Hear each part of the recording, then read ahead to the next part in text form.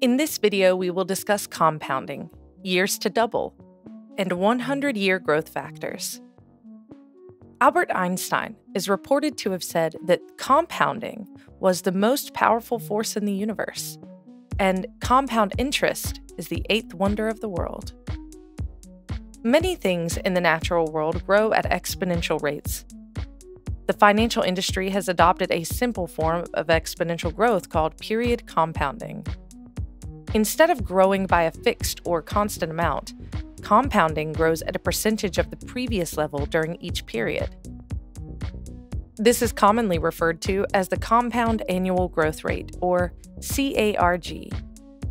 The fundamental compounding equation in finance is 1 plus the rate of growth each period raised to the number of compounding periods. This table shows the future value of $1 in 20 years based on annual compounding rates ranging from 1% to 10%. Here is a chart that illustrates the relationship. In addition, this table shows values from 10% to 100% along with the chart. There are two other measures that economists use to show the power of compounding. The first is years to double. The doubling period refers to the length of time required for something to double in size.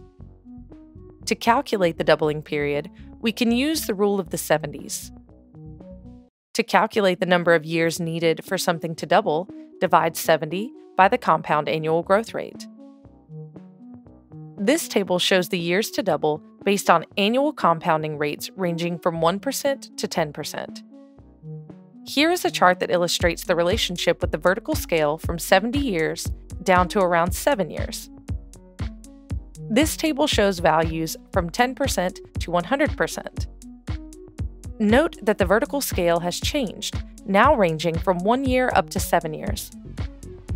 The second useful measure economists use is the 100-year growth factor. This measure shows you how much larger something gets at a particular compound annual growth rate every 100 years.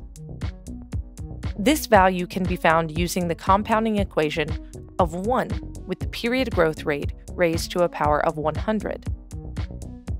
This table shows the factor value in 100 years based on annual compounding rates ranging from 1% to 10%.